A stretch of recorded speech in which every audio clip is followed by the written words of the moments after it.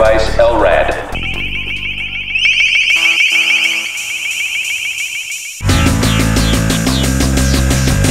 One acoustic device is gaining ground daily by being law enforcement's go-to choice for crowd control scenarios and search and rescue missions.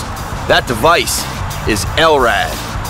I'm Terry Shepard, and this is Digital Justice.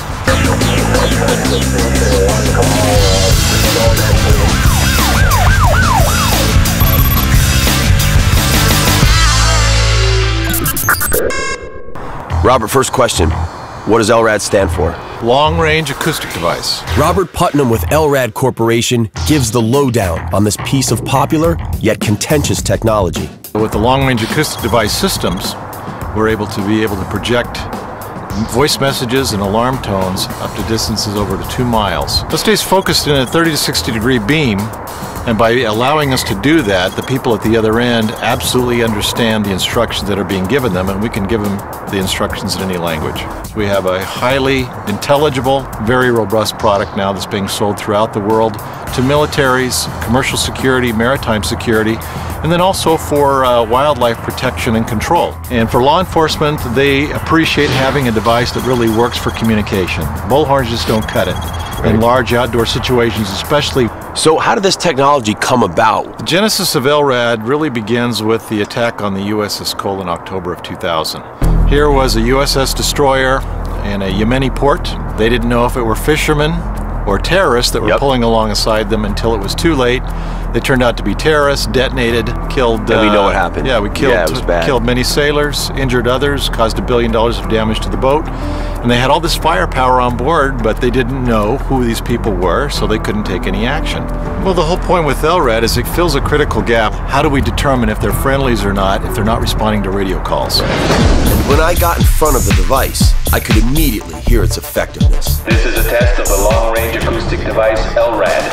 1, 2, 3, 4, 5, 6, 7. All right, guys, I have to say I'm a little worried walking up here like you're gonna sneak in and turn it back on. Scott, you were the operator on that one. Yes, Thank sir. you. Right off the bat, first impression, I felt like there was a dude standing right here yelling in my ear, but it was really clear. Here you have the back of the head unit where all the electronics are housed. You got the power switch you turn on. Power is activated by the control unit, which you have an on-off position. Right. This is a standard MP3 player, so you can put whatever test files or any kind of audio media on this MP3 player. You will be given food, water, and medical attention. Because it can broadcast effectively up to 2 miles away and very powerfully, you can mount it on helicopters, fly over and be able to broadcast messages to hopefully the people that you're trying to find. Cover a lot of area quickly rather than putting, in some cases, hundreds of people on the ground in the bushes trying to find people.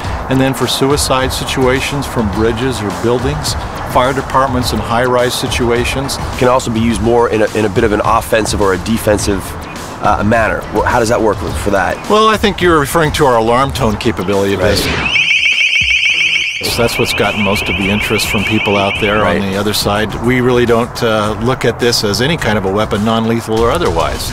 And though reluctant to speak on camera, law enforcement officials stand behind Lrad. The alarm tone is mostly used especially in law enforcement applications, especially when protests get out of control or you get large crowds. And with Lrad, that fills that critical gap between bullhorns and rubber bullets.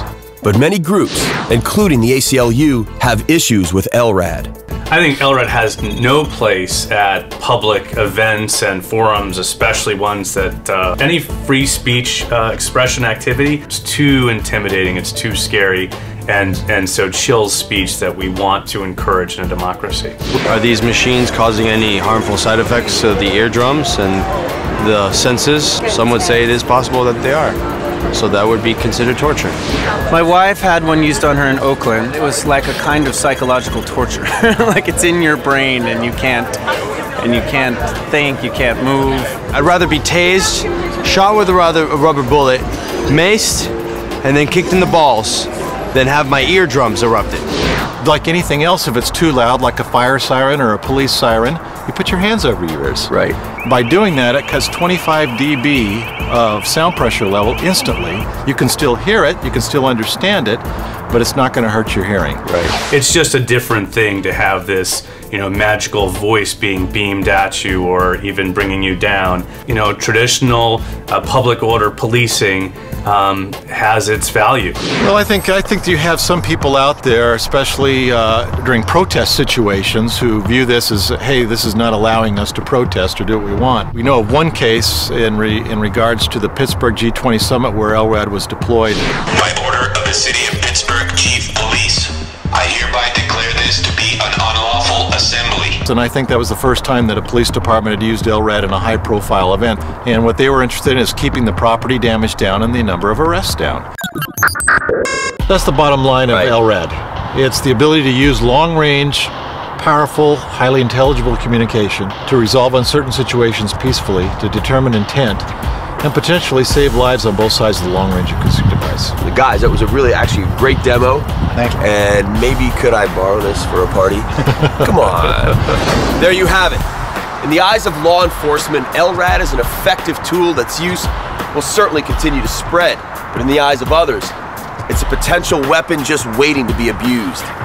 No matter the opinion, it looks like Lrad is here to stay.